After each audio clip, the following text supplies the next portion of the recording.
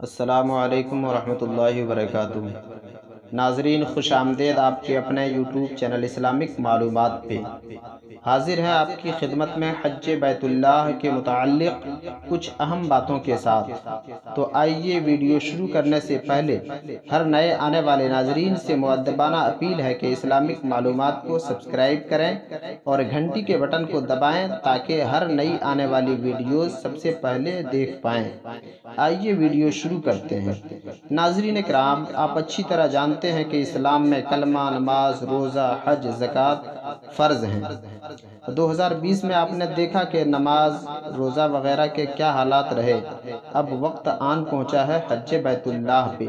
واضح ہو کہ حج اس شخص پر فرض ہے جس کو اللہ تعالیٰ نے مال و دولت عطا کیا ہے، یعنی جو حرمین شریفین جانے آنے کی استطاعت رکھتا ہو، اس پر حج کرنا فرض ہے۔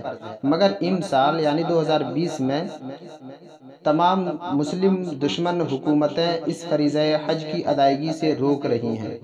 کورونا وائرس کے دباؤ میں دنیا کی ساری حکومتوں نے روکا، سمجھ میں آئی، مگر سعودی حکومت کا منع کرنا، جس کو معلوم ہے کہ بیت اللہ شریف کی عظمت و رفعت کے بارے میں، جس پر مدینہ منورہ کی شفایابی کی داستان روز روشن کی طرح عیاں ہے، مزید انکشاف حقیقت کی اہم ترین گھڑی میں، جبکہ اہل کفر و شرک پہ یہ بات صاف ہو جاتی کہ مدینہ ہی دار الشفا و دار الامن ہے اور متلاشی حق و صداقت کو قرار بھی مل جاتا، مگر ان اوچھی عقل کے لوگوں نے خود ہی انکار کر دیا کہ امسال صرف 20% ہی لوگوں کو حج و زیارت کی اجازت ہوگی، وہ بھی اپنے شیئر مارکیٹ کو تقویت دینے کی غرض سے، جس سے معلوم ہوتا ہے کہ یہ لوگ ایمان و عقیدے میں کس قدر نااہل ہو چکے ہیں۔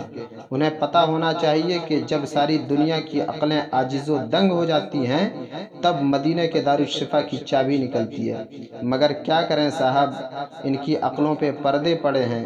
تب بات سمجھ آئی کہ قرآن نے ختم اللہ علی قلوبہم وعلی سمعہم الی آخر الآیہ کی آیت کو نازل کر کے کس طرف اشارہ کیا تھا۔